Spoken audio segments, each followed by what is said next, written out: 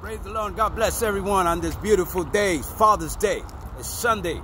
And I first want to thank my Heavenly Father for being a good father to me. Thank you, Lord. And I also want to acknowledge my son that is a father. I'm, of course, a father and grandfather. And I want to wish my son a happy Father's Day. I'll give him a call later, a little early now. He's probably still on cloud nine, sleeping. But listen, I want to acknowledge some people that has been a father figure to me. I didn't have a relationship with my natural father, my biological father, but I did have some good, godly men that were father figures. I want to start off by a man that when I first got saved 41 years ago, he took me under his wings, him and his family, and they mentored me. And he took time to teach me the word and to show me how to live as a godly man with values and principles and, of course, integrity and backbone. His name is Marcos. He went on to be with the Lord some years ago, but he's someone that I looked up to as a father. I also want to acknowledge my pastor. He'll always be my pastor. I sat under his teaching for about 35 plus years, and that's Pastor Apostle Luciano Padilla Jr. I choose to call him General Padilla. He, of course, taught me. I learned from him. I watched him closely, and he taught me how to pray, how to walk upright, and how to be a man of faith. And in spite of the ups and downs and the all-arounds, I still remember his teaching and his counsel, and that has helped me through the years. And I want to thank men like a lot of other men that I've known that have helped me. Reverend Henry Lopez, that has been a brother but also a father figure to help encourage me. Pete Rios, that went on to be with the Lord, and many others that I've known throughout the years that I've watched and I've learned from them. For instance, also Pastor Ephraim Garcia. I've learned from him and his counsel and his preaching and his teaching. And these are men that are fathers, father figures, spiritual fathers, and they've been a blessing to many of us. And I'm reminded of that scripture in James, the book of James, chapter 1, verse 17.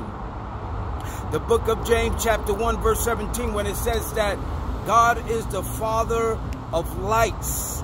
And he says all perfect gifts, and I'm paraphrasing, comes from above, from the Father of lights. Now, theologians and those that interpret the Bible do not have a clear interpretation of what that means. And I did some research. The closest they come to is, of course, darkness represents evil. Light represents good. It represents faithfulness. It represents glory. It represents love. It represents purity. It represents godliness.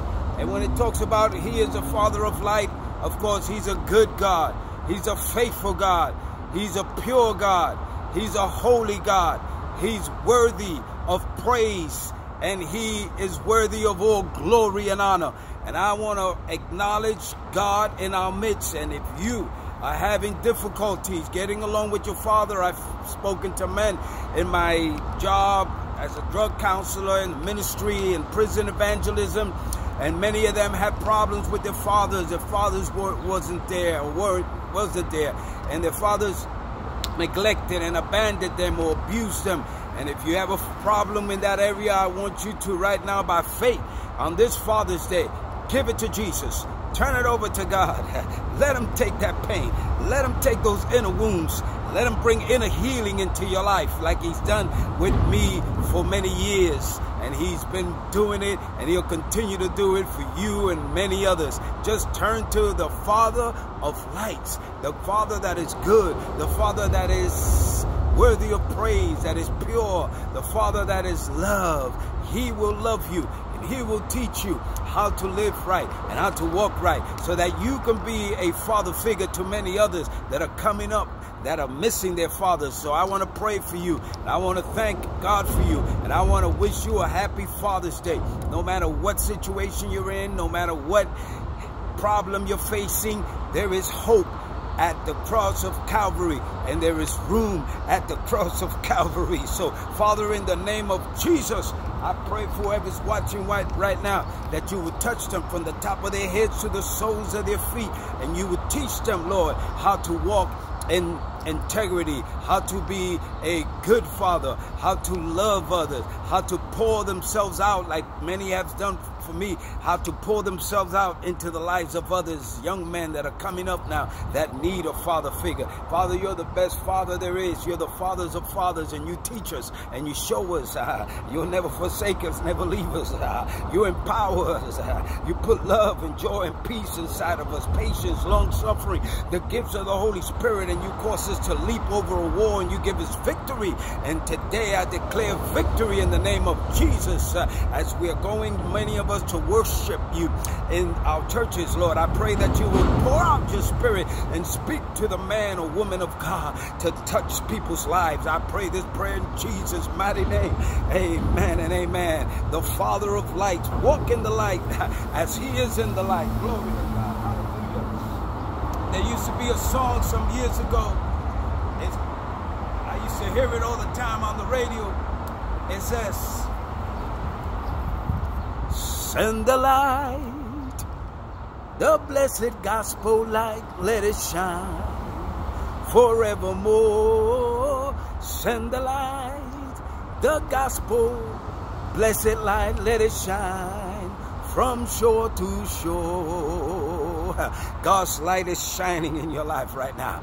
In Jesus' name, receive that word. Amen. God bless you. I love you in the Lord. Amen.